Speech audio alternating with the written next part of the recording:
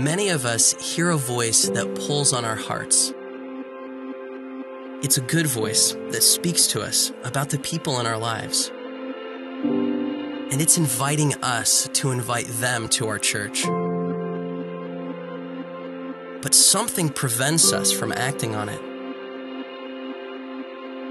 Maybe it's the fear of what they might think. Maybe it's a feeling that we're in some way disqualified. Maybe we feel like we don't have all the answers yet, or that we don't want to put our friends on the spot. But Easter's just around the corner, and that changes the game.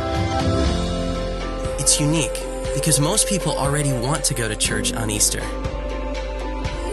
They just need to be invited. So what might happen if you asked God, who? That's it. God, who should I invite? He will answer that prayer because He's anxious to answer that prayer. We only need ears to hear.